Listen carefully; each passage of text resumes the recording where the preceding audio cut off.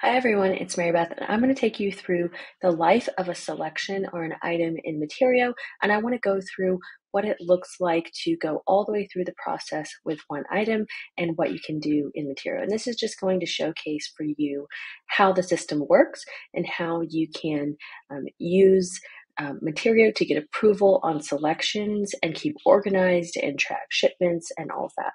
So we're going to dive in. All right, for this example, I'm going to go through a flooring item. So first things first, I'm going to put the location that it's in. We're going to say that this one is in the primary bath. And for this example, I'm actually going to use floor tile. So you could also, of course, group this into the tile category, but for now I'm going to do this. So I've added an item in Materio. Now this is a custom item. This wasn't added through the scope starter, so I'm going to enable the selection. And this means that my client needs to make a decision on this item. So next what I'm going to do is click the quantity and mark the plans. And I'm actually going to use the polygon tool for this one because we are marking off a little bit of an odd shape here. So you'll see that I am going over here on the primary bath and I am marking off the area in which I want this floor tile.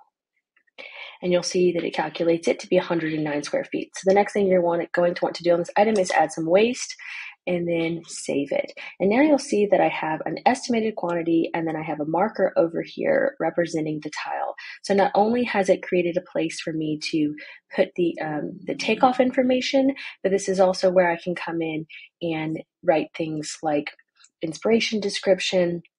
So we may say black and white graphic tile. And that may be just like the inspiration or what we want to source for this project. And then I can also go ahead and estimate the cost here. So I'm going to say it's $20 a square foot. I'm going to put in estimated shipping here. If I am buying this retail, I would be putting in a vendor tax, but because I'm going to be buying this wholesale and putting a markup, I'm going to go ahead and put my 40% markup and then my client-facing tax for where my product is located. So I'm going to save that. And just a reminder that you can just click this price right here and edit all of this information. It's also going to tell you what you put historically for the same item.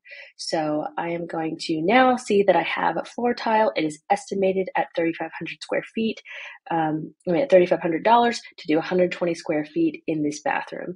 Now the cool thing is that is a really accurate estimate moving forward on your project that has your markup baked in, it has your tax baked in, and this allows your client to get a really good picture of what their project is going to cost. So just so you know, the shipping is baked into the price that the client sees. They won't see that broken down, but any sales tax or what we call client tax will be at the bottom of your project. All right, so now it's time for me to make a selection. I'm going to go over to the selections tab and you'll see that since I created that scope item, my checklist of what's needed to be decided is already here. So I have floor tile in a primary bathroom. I can see my quantity as well as my price. So now I'm going to show you how to pull in an option from your library and then also how you can pull one in from our product clipper.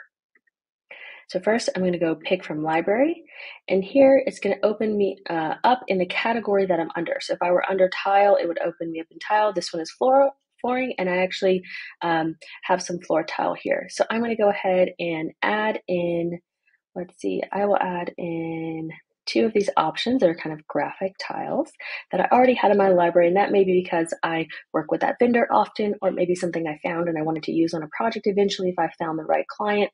So I've added that in. And now I'm going to go and clip a product from somewhere else and add it to this. All right, now I am at tile bar and I'm going to source this product. So I'm going to click on the Materio logo at the top. I'm going to click that this is flooring and then I'm going to do tile floor.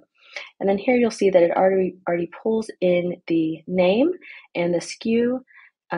Here it's pulling in the dimensions right here. So I'll probably just copy that and move it right here.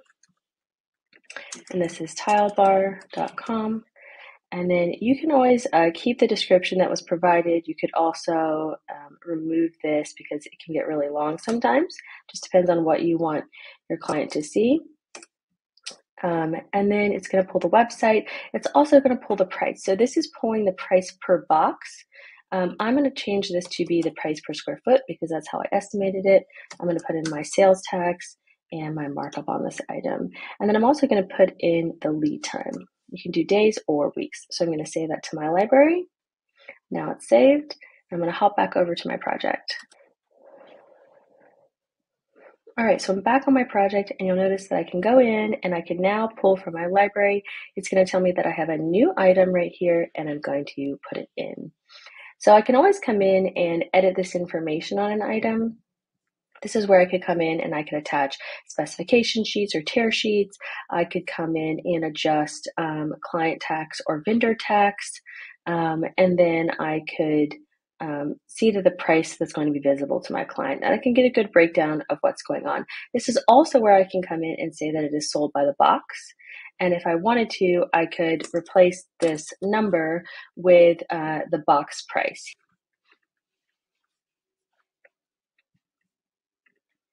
And I can apply those changes to the library. All right, so now I have all of my tile options here, and this is the cool part where you get to send it off to your client. You'll notice that when I have something that has any option on it, it becomes ready to send to my client.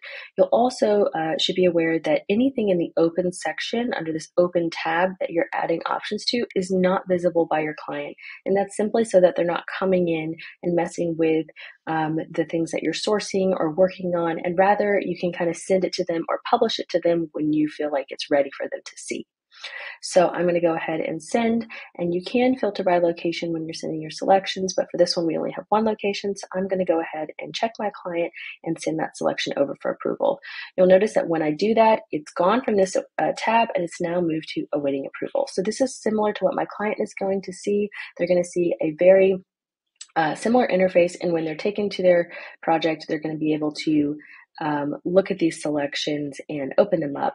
Now, of course, you can turn off vendor information and things like that. You can also turn off pricing, so they're not going to see this specific of a view, but they will be able to click in, look at the photos, go through each option. They can come in and communicate with you and discuss this option with you and give you feedback. And then, of course, they can come in and approve it. So let's say that they're going to approve this selection. It's also going to let them know that they're exceeding their initial budget if you've shown them the financial part. And now you'll notice that it's moved to confirm. So my item has gone from an estimated scope of work where I know that I need something on the project through having an actual product that is there.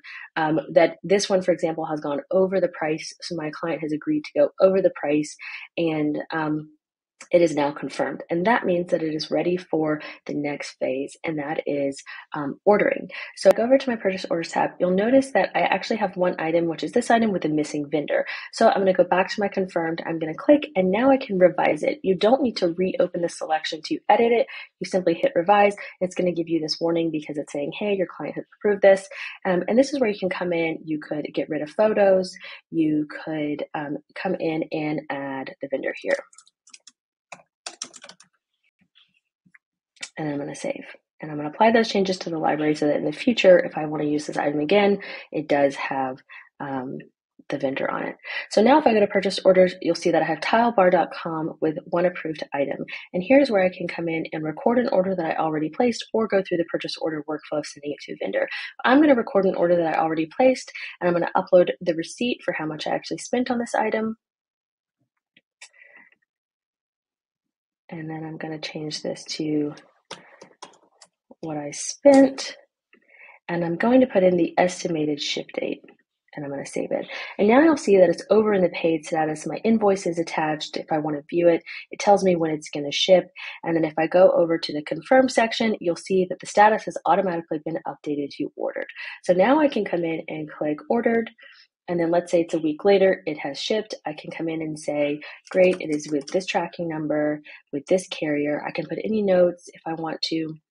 And then I can also schedule the arrival of this item on my timeline. Now you'll see that the status has been changed to shipped. So again, my item is growing and living throughout the entire process of my project. And if I hop over to my timeline, you'll see that the delivery is expected on this date. I can also reschedule it. I could come in and change the date and put a note. I can also see the history of this item from this location, so I can see full history of the options that were approved or if things were changed. And so that is how an item can go from confirmed to purchased. Now let's say that I've actually received this item. I might want to say that it's at the receiver, and then it's going to have that update. The other cool thing about Materio is that this confirmed workspace has a lot of notes on it that are visible to your client. So they can see the status of these items. So rather than coming in or emailing you and calling you and asking you where things are, they can actually come to Materio and get a really clear picture of what's going on the project and the things that they care the most about, which are mostly their finishes. So I'm going to say this is received, and now I'm going to say that it's in progress. I can say that it's install happening 11/16, something like that, or over the course of certain days. And again, this is just going to allow them to have that peace of mind if they do decide to come into the system. It's also going to keep your team up to date on where this item is. Now I can come in and say that this is complete. And usually this is going to be done hopefully in the field by one of the construction team members or one of your team members if they're just doing an installation, and they can put install date and then also their initial. And this can be done from the mobile app as well, but that way it is noted as complete. You'll also notice if I go back to my scope of work that this status is here. I can also change the status from this panel, and I can also click the shipping link from this panel to kind of get an idea of where it's at. So if I'm the one responsible for tracking down all these packages, this is a great way to easily access that information. And again, you can always access the information by hovering over the item on the floor plan. So that not only makes it really clear where this item's going for you and your team, but also for any contractors you might be sharing this with. So the last thing, of course, that you want to do, and usually you would actually do this in between probably the process of getting something ordered and or getting it approved and getting it ordered, is actually collecting payment on it. So I can go to some new invoice. My client is going to be populated here, and I can bill for items. I'm going to do approved items, and I'm going to bill for this tile. So you'll notice that this tile is populated. And that it is added right here, and I can go ahead and send that invoice over to my clients. I can either request payment in full or deposit, and I can also select the payment date, and I can send that over, and they have the ability to pay using Materio via Stripe. They can use ACH or credit card payment. Of course, they can always write you a check, and you can also check out our QuickBooks integration, and you can move it over to QuickBooks if you'd like to get payment through QuickBooks. So that is how an item is marked as sent. And then I'm just, for the sake of this, going to enter this payment manually, and now you'll see that it's paid. So if I go over to my selections workspace, you'll see that this item is paid right here. And so that lets you know that it is paid. You can also link to the invoice from here of where that item was paid for. So I hope it's really helpful to see kind of the full picture of an item from estimation or proposal phase all the way through invoiced and paid. We've tried to make this as easy as we can. And one thing I guess I should highlight before I hop off is that you can also export this selection for your contractor. So what I'd want to do is click export, print selections, and it's actually going to print it like this. It's going to say when it was generated, information about the item, square footage, location, etc. So this is another way to hand off selections to your tile installer or your contractor, and this is just another way that Materio can help connect the pieces. So I hope that this is helpful to understand a little bit more how items work. Of course, if you have any specific questions, you can always reach out to us at hello@materio.co or chat us from your project dashboard.